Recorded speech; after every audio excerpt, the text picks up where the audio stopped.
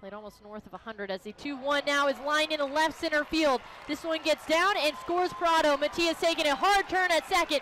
Now a big turn at third. He's going home. Here's the throw at the plate. It's not in time. The Lexington Legends now back on top.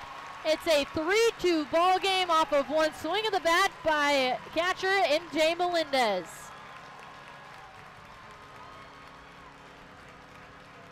So the Lexington Legends take the lead here in the bottom of the third inning. Melendez in at second base now. And Jason Guzman steps in on the left side. A fantastic play for MJ Melendez, bringing in RBIs number 58 and 59.